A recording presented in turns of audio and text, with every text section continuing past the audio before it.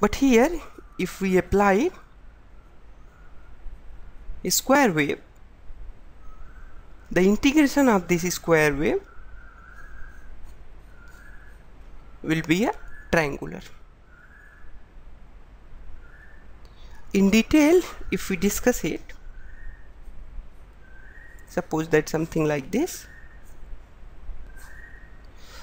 the output response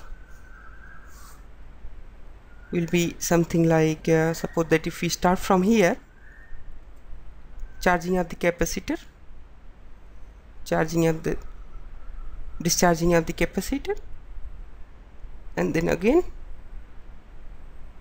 charging of the capacitor, and then discharging of the capacitor. And similarly, if we increase the frequency of this on-off pulse or a square wave,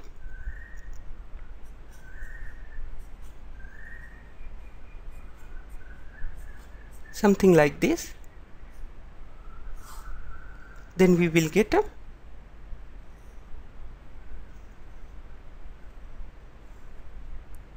square wave.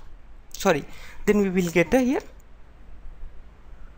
ramp, or you can say triangular type of waves. So all this we have seen into the theoretical part. Now let's design it into the multisim and see what we have discussed here and what we will get into the multisim.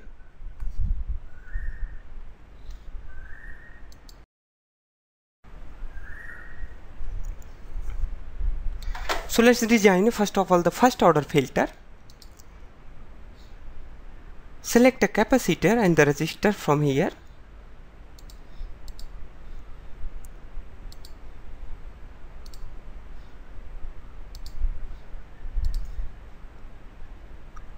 Okay, so rotate it and connect this capacitor and resistor together.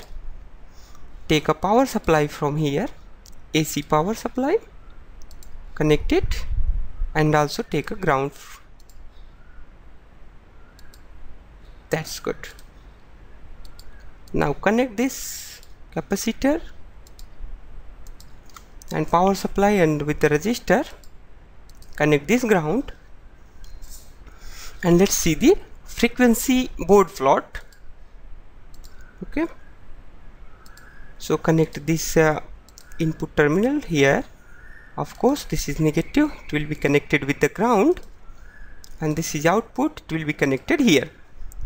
Now let's change our capacitors and the resistor value as we have discussed in our examples.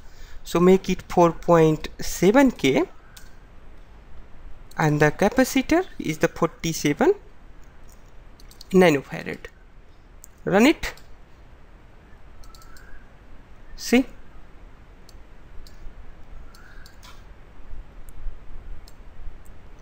it is 0 dB gain. You can see here 0 dB gain, and now it is attenuating. Okay, see here minus 3 dB. Let's see at minus 3 dB. We were getting a minus 3 dB cutoff frequency. It was something 700. Just let me remind it. It was 712, I think, or something like that. FC, the cutoff frequency, which we have discussed there.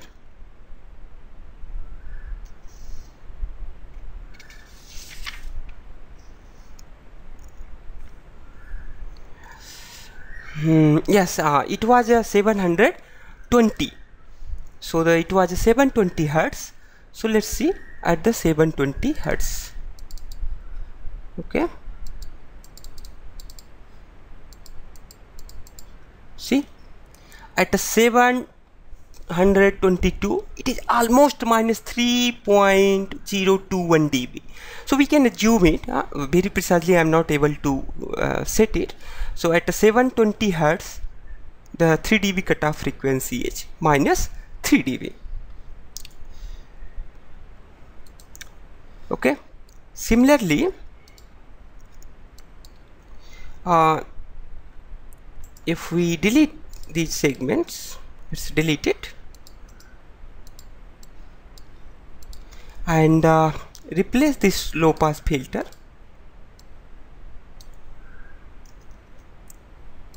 one more time.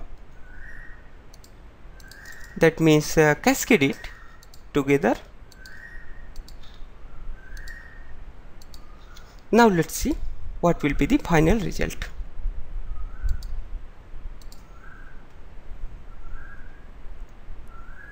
So here Ctrl J,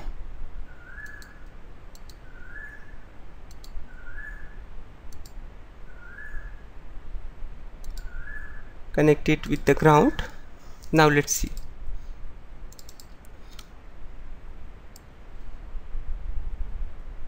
See here, the -3 dB frequency has been decreased from the 720 Hz to almost, I think it is around the 250 Hz, or you can say, let me set it very precisely. Yeah, the 270 or 72 Hz, you can say. So as we have already discussed in our tutorial, if we increase the order of the filter, so it deteriorates the signal frequency response of the filter. Now let's see the final output into the oscilloscope. If we delete it, also delete this segment, let's see into the oscilloscope. Okay, the two channel, take a 2-channel oscilloscope from here, connect it here, and of course this is negative, it will be connected here. This is output and this is final ground. Now run it. If we run, okay, so the here the 120 VRMS, let's decrease it, or we can set a scale from here. Okay, 100, and also the channel B, make it 100. So here you can see there is very little phase shift, and also let me set it very precisely. Okay, decrease it. Okay, so there is very little phase shift and the amplitude is almost same. So now stop it and let's change the frequency response to the 300 Hz. Okay, so at the 300 Hz almost means of course the signal must be attenuated somehow, so means at the some level.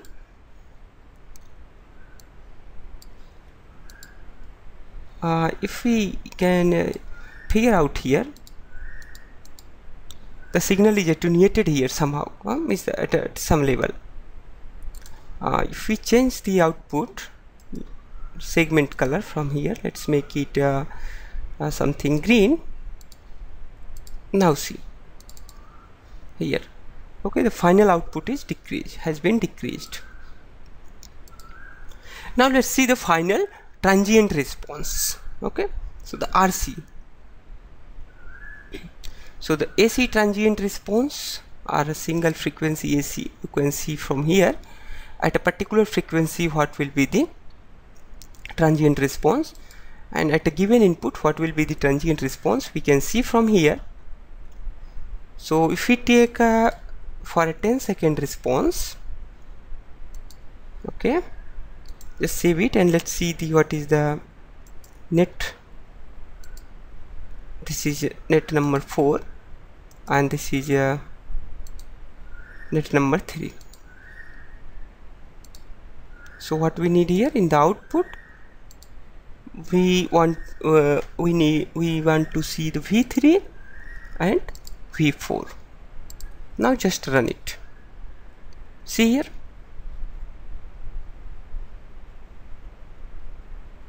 in the final transient response, everything is fine. So the filter is, our filter design means the filter is stable filter.